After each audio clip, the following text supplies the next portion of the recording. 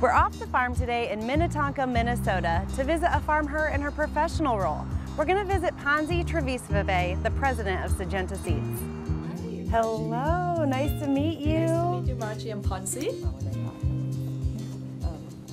an interesting thing when you're taking pictures of people working. Just want to show you something which is really unique to our office, especially here.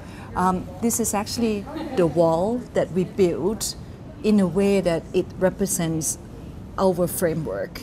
Ponsi is the president of Syngenta North America and is ultimately responsible for all of the business of one of the largest seed companies in the world. We just want to help growers.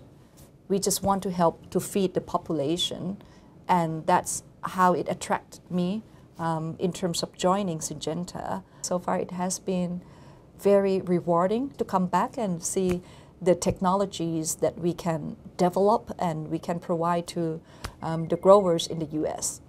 To make that happen, Ponsi relies heavily on input from her coworkers.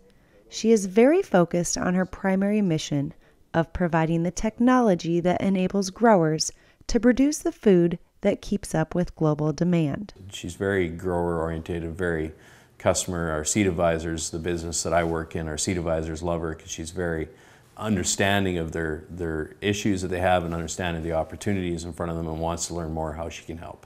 I would say if one word describes her leadership more than anything else, it's probably intensity. She's very intense in terms of wanting to find the right answers, wanting to find the right solutions,